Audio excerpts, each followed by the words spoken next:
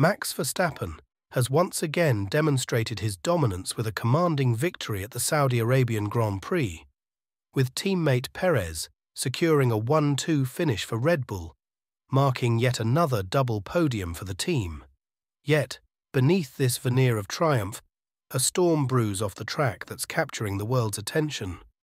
At the heart of this tempest is Christian Horner, enmeshed in allegations of misconduct amidst a power struggle that threatens to shake the very foundations of the Red Bull F1 dynasty.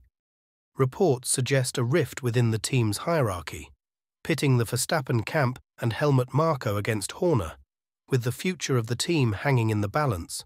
Amidst this turmoil, the Austrian faction, led by Marko and backed by Verstappen, appears poised for a showdown with the Thai stakeholders who staunchly support Horner.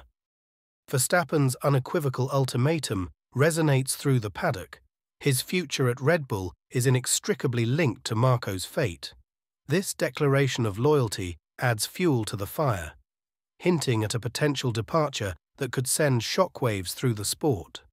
Horner, far from retreating, mounts a counter-offensive.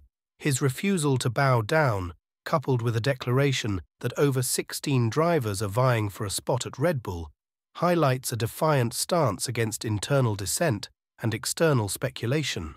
This bold assertion suggests that Horner is not on the defensive, but rather on the attack, challenging any calls for him to step down.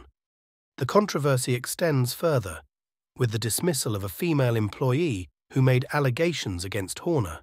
This action has raised serious questions about the transparency and integrity of the internal investigation, adding another layer of complexity to the unfolding drama.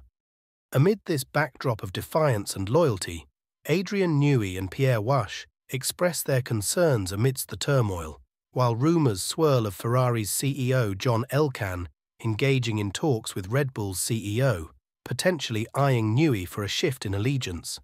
Mercedes' Toto Wolff adds to the intrigue, signalling an open door for Verstappen and Marko.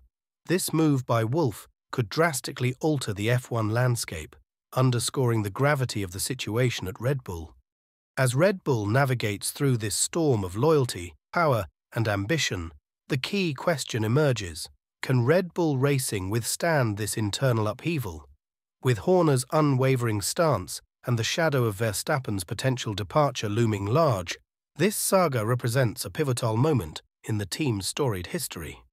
Can Red Bull Racing surmount this formidable challenge, or will the internal discord and the controversy surrounding the dismissed employee herald the end of their illustrious winning streak? The unfolding drama at Red Bull Racing could redefine the future of the team and the balance of power in Formula One. Leave your thoughts in the comments below